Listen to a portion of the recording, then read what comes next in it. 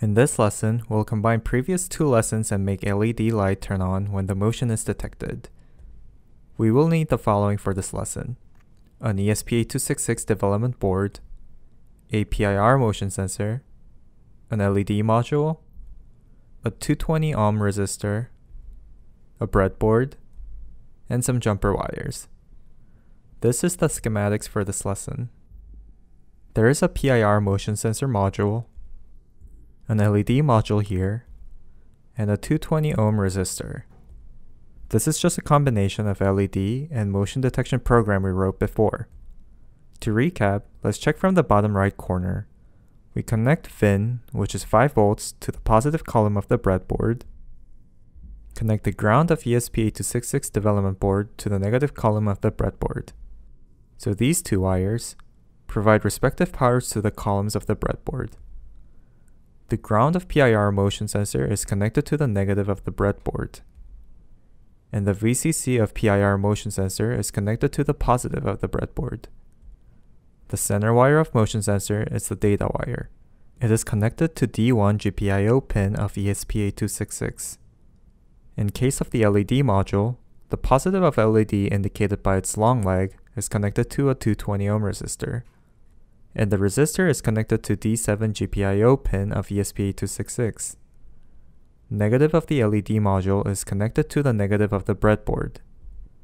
That is the schematics for the entire circuit, and in real life, this is what it actually looks like. Now let's go ahead and incorporate codes from the previous lessons to work with both the LED module and the motion sensor. Open the ESPlorer and connect ESP8266 development board. Open the last program we used for PIR motion sensor. We're going to make some modifications to this code so whenever the motion is detected, the LED light will turn on. Make some space here so we can define more local variables. Create a local LED pin variable and give it a value of 7 since we are using D7 GPIO pin like we did in the LED program.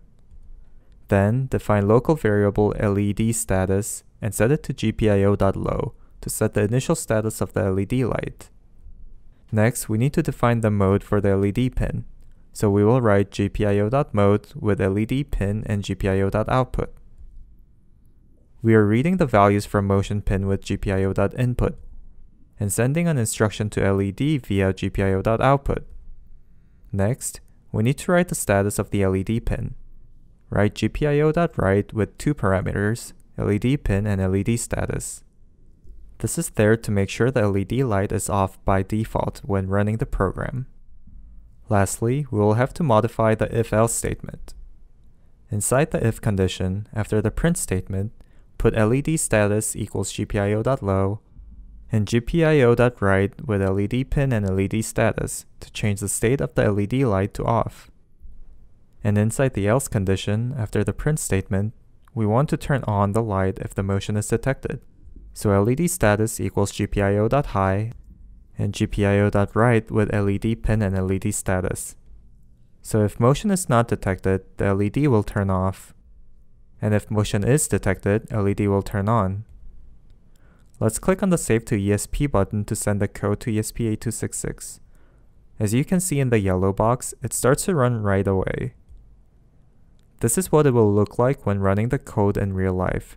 When the hand is waved in front of the motion detector, the console will say motion detected and the LED light will turn on. And when there is no movement, the console will say no motion detection and the LED will stay off. As you can see in the video, there is a delay to go from motion detected to no motion detection. As mentioned in the previous video, you can change the delay rate by controlling the left button of the PIR motion sensor. A light to indicate activity is applied in various places, and yet we implemented that within 20 lines of code. Programming for IoT may seem daunting, but it is far from being difficult. In the next lesson, we'll learn how to connect ESP8266 to Wi-Fi.